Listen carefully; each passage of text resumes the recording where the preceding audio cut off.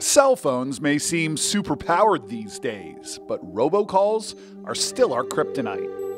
Americans got 58.5 billion of them in 2019, the most in history, according to YouMail, a company that develops robocall blocking software. I get at least 2 or 3 a day. The financial cost spiraling too. The robocalls, you could eventually give up information that can be detrimental to you, your finances. By one estimate, Americans lost a staggering $19.7 billion to phone scammers last year alone, according to Truecaller Insights, a group that studies robocall trends. So, how do you stop the calls? Tip number 1, put your number on the Federal Trade Commission's Do Not Call list.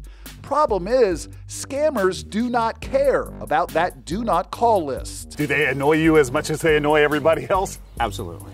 Even the people who work at the Federal Trade Commission are sick of it. Will Maxon is in the office that's trying to crack down by finding and closing robocall companies. He told us another thing you can do to stop the calls is to hang up as soon as you get a robocall and make sure you block that number. And that made us wonder, if we got a brand new phone, surely that would be free from robocalls, right? Our Tegna investigative team decided to find out. We bought 16 brand new cell phones and spread them out in cities all across the country. And all 16 of those phones started getting robocalls weeks or even days after activation. In some cases, without the user ever placing a single call or text. So how did I get a robocall when I've never used this phone? It would depend on, probably where that number came from. Meaning, if I got a number that used to belong to someone else and they were on robocall lists, then my brand new phone is on one too. So tip number 3 to stop the calls, download a robocall blocking app. You can also call your phone carrier and see what spam filters they offer on your network.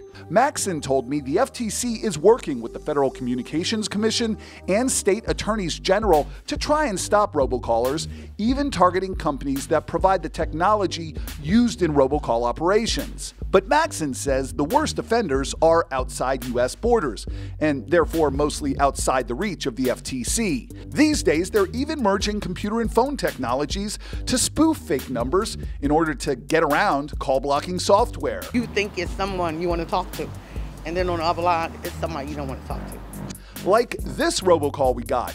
Daniel Glazier doesn't own this number. We called back. It's just a dead line. Honestly, that based on the way the network is set up and the way technology is right now, that it is not possible to simply flip a switch and make something happen and make everything stop. And if things are so bad you need to take drastic measures to stop the calls, here's our final tip.